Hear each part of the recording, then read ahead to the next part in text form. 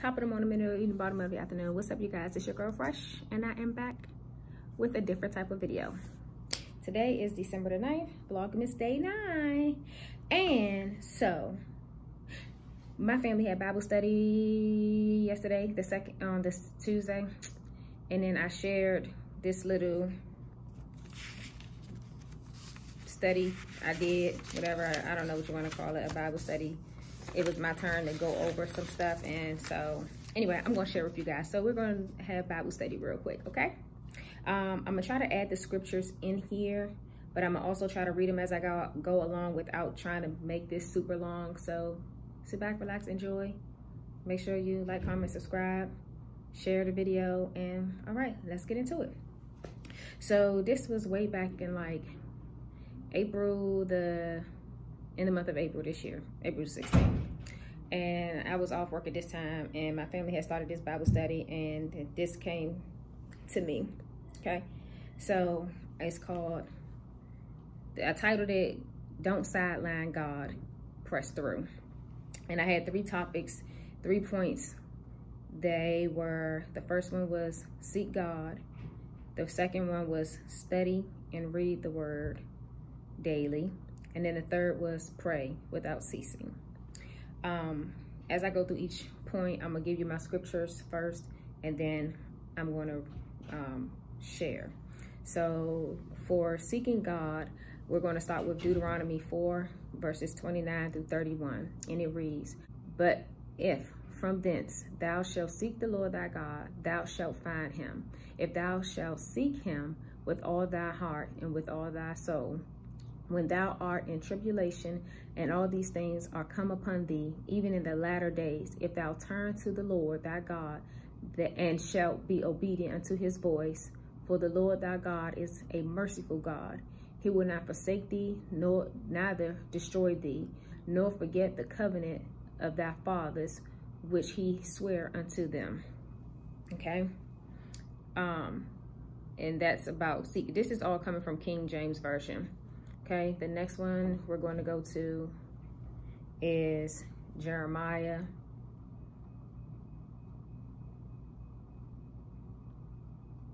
29 and 13. And that reads, and ye shall seek me and find me, when ye shall search for me with all your heart. And the last one for seeking is Matthew 6 and 33. And that reads, but seek ye first the kingdom of God and his righteousness, and all these things shall be added unto you.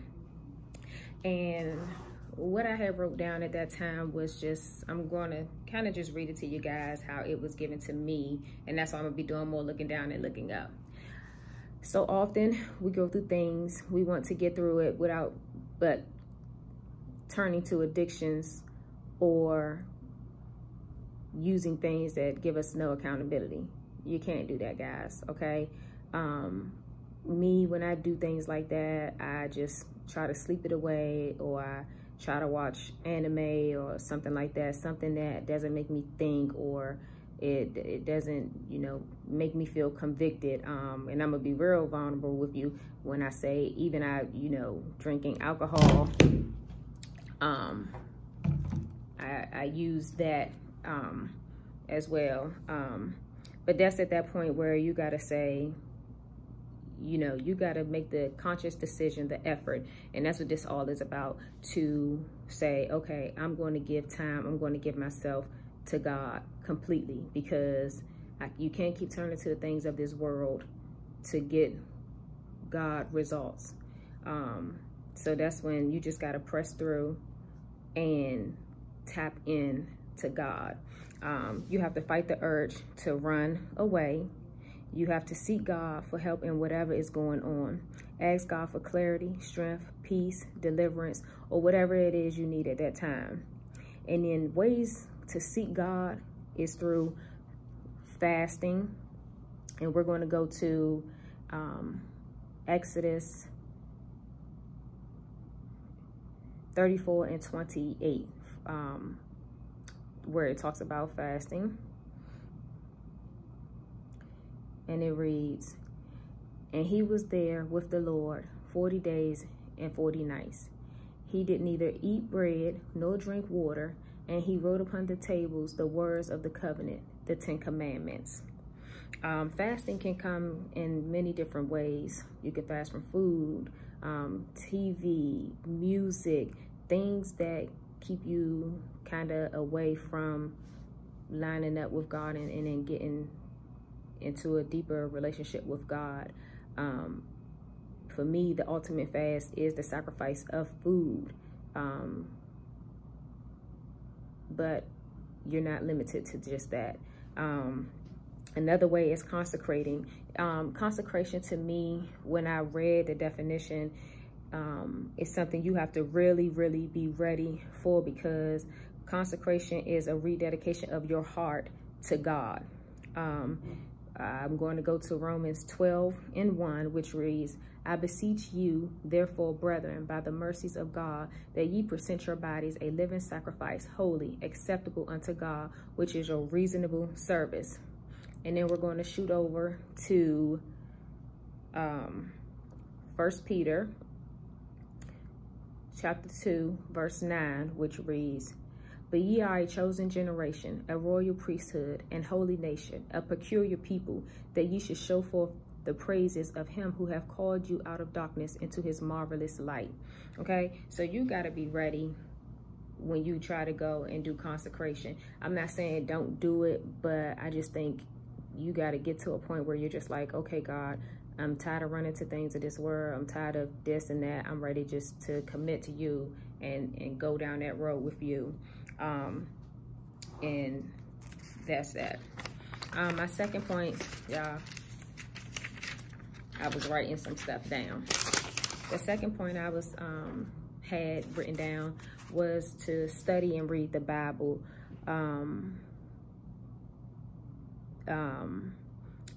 I have Ephesians 6:11, 2 Timothy 4:3-6, 2 Corinthians 10:3-5, and Matthew 7:13. I'm just going to take this time, and y'all just continue to bear with me, and we're going to go through those so you guys can kind of be in alignment with where I'm coming with and why I'm saying what I'm saying. So Ephesians 6:11 reads, "Put on the whole armor of God, that ye may be able to stand against the wiles of the devil." I'm using my iPad for this. I should have wrote it down, but in my mind, I was just like, you know what?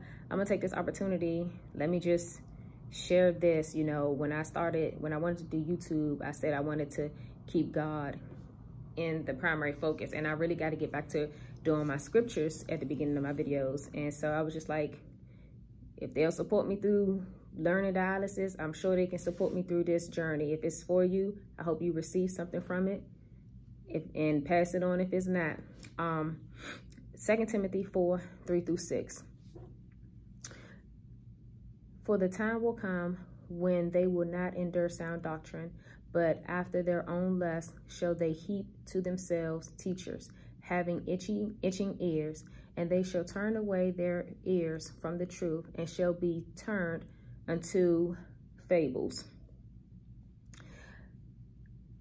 But watch thou in all things, endure affliction, do the work of an evangelist, make full proof of thy ministry, for I am now ready to be offered, and the time of my departure is at hand." 2 Corinthians 10, verses 3-5 read. Sorry, my camera cut off. So 2 Corinthians chapter 10, 3-5 reads, "For though we walk in the flesh, we do not war after the flesh. For the weapons of our warfare are not carnal, but mighty through God to the pulling down of strongholds, casting down imaginations and every high thing that exalteth itself against the knowledge of God, and bringing into captivity every thought to the obedience of Christ." And our last scripture will be Matthew 7:13, which reads, "Enter ye in at a straight gate, For wide is the gate, and broad is the way that leadeth to destruction. Many will there be which go in thereat. Okay, so in relation to those scriptures, you know, the Bible, to be honest, a lot of us, we treat it like we have a lifetime to read it or to understand it or go through it, myself included, but we really don't. Y'all know, those who know now more than any other time, a lot of signs have been showing where it's just coming to the end times, and you got to get your life together. We need and should be tapping into the word daily. The Bible equips you with the armor of God. It covers and prepares you for whatever you will experience in life and how to handle these things. The Bible actually will make you laugh, which is true. When you read through some things, you will chuckle. It'll give you joy, and it will make you see God's real flex. You get into that Old Testament and you read some of the things God did. Whew. Chastisement. Whew. But, you know, there's a lot in the Bible to learn from, to grow from. You know, when you read, ask for understanding. If you don't understand, you know, just ask for understanding, and God will give it to you. I'm not telling you that you got to read the Bible in one day. I ain't saying you got to read the whole book of Genesis in a day, but start with a chapter, a verse, a few verses. If you don't know where to read, say, Lord, you know, show me where. Or if you feel in a type of way, if you're looking for joy or you looking for peace, find out, you know, Google it, ask somebody, your pastor or evangelist in your church, like, hey, you know, I'm having this struggle. Where can I look at it in the Bible? Where can I read on it? Where can I study it? And when you read the Bible, I always say, and I started to teach myself, like, take notes, write down scriptures, you know, because it'll start to stick. You can recall it, you know.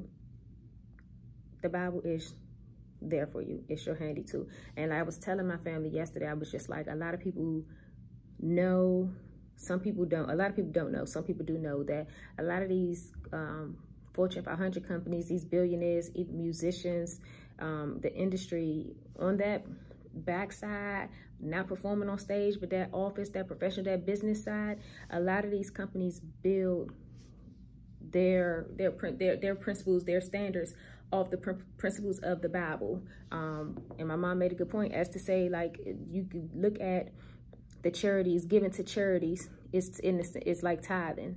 So, you know, don't think that, well, I don't see such and such celebrity or Lil Wayne or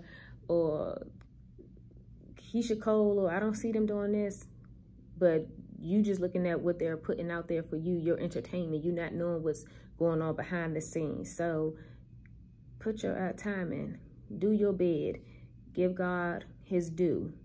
But I ain't gonna press you, but this is just what I'm sharing, and I take it how you want it.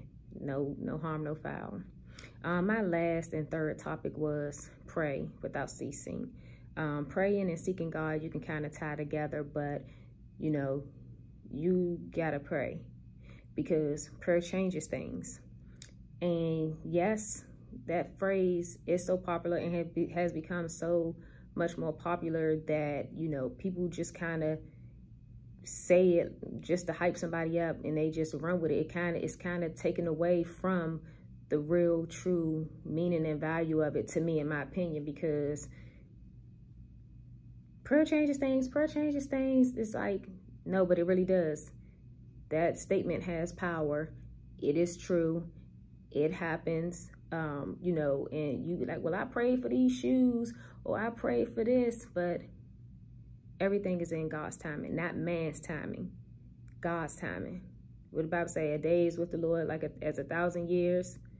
So it's on God's time, but you got to sit back and relax and wait for him to move on your behalf. And you got to really put your time in. You can't just be picking up God and praying for something when you want, and then putting him down back in the corner and not giving him his honor. You got to do your part. I wrote down some for the prayer, I just had more so examples out of the Bible. So we're going to go through, we're at Matthew 7. I got Matthew 7, verses 7 through 11. Ask, and it shall be given you. Seek, and ye shall find. Knock, and it shall be opened unto you. For everyone that asketh receiveth, and he that seeketh findeth, and to him that knocketh it shall be open. Or what man is there of you, whom if his son asks you bread, you will give him a stone? Or if he asks a fish, you will give him a serpent? If ye, being evil, know how to give good gifts unto your children, how much more shall the Father, which is in heaven, give good things to them that ask him? Then we're going to shoot over to James 5, verses 17 and 18. And that reads, Elias was a man subject to like passions as we are. And he prayed earnestly that it might not rain. And it rained not on the earth by the space of 3 years and 6 months. And he prayed again, and the heavens gave rain, and the earth brought forth her fruit. Prayer changes things. 3 years and 6 months once he asked God to not let it rain. And then when he said, let it rain, God opened up the heavens and it flooded. Okay? And then we're going to shoot over to Genesis, the beginning. Genesis 17, verse 16. And God, this is what Abraham and Sarah's son. And I will bless her and give thee a son also of her. Yea, I will bless her, and she will be a mother of nations. King of people shall be of her. How long was she waiting and asking and wanting a baby? And then she laughed at God. And then, you know, God finally told him, I'm going to give you a son. That's when she laughed. And he gave them, and she was pregnant late in her years, but he answered her prayers. And the last one I have, oops, no, I read that, sorry. Okay, that was it, the last scripture. So in essence, when it comes to prayer, prayer also deepens and develops your relationship with God. Prayer stretches you and takes you to another level in the spirit. There are so many things prayer answers: gifts, healing, peace, clarity, anything that you could ever ask or think of. Prayer is special. It is that one-on-one time with God where you can press in, where you can just go hard. You know, prayer is a conversation. Hey, God, you know what I'm saying? Like, you don't have to be super proper. You know, it's a conversation. Like, you would talk to a friend, you would talk to God. I mean, without the cursing for those who curse. But it's just, yeah, God, I got this problem going on right now. Like, I'm really struggling. Like, you don't have to be like, Father God, in the name of Jesus, most holy and wise God. It's just, no, it's a simple conversation. And as you continue to do it, it'll change, it'll evolve. You know, right now, I know a lot of us are on our morning wake up, go to bed, lunchtime prayers, but the more you do it, when you just standing around and you start praying for the people outside, people you don't know, people you do know, that person you just encountered, like, prayer changes things. Like, and all prayer doesn't have to be for self, okay? But prayer changes you. And once you change, the people around you going to see that change. And they will treat you accordingly. For me, it's like letting my light shine. Like, let God's light shine. Because if I'm around people that's just cursing all day, and then they start to see a change in me or my behaviors, they also, in a sense, if they your friends, they have a newfound respect for you, or they give you that respect, and they'll change, or they won't say certain things, or they won't do certain things around you. So, you know, don't count it out. Pray. That's actually all I had. When I had gotten this, I was kind of in a rough place, and I was kind of like, you know what? I give up and I can't do this. I'm just blah, blah, blah. And then this hit me. And I was like, okay, God, I hear you. Like, I gotta stop trying to depend on people or the world or look for answers elsewhere when I just need to come to you. I need to seek you. I know better. I was taught better.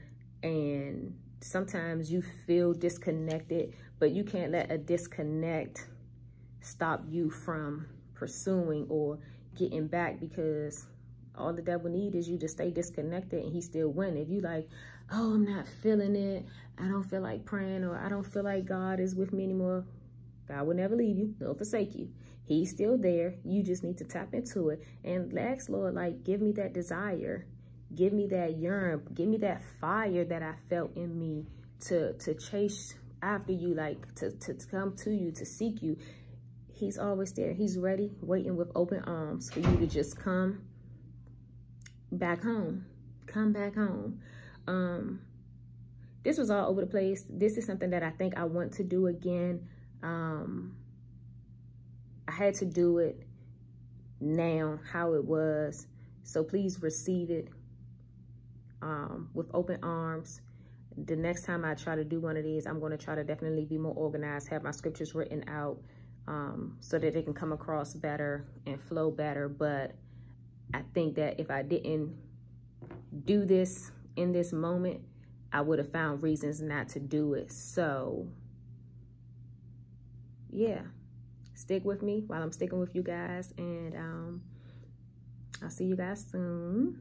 I hope you enjoyed the video. Bye.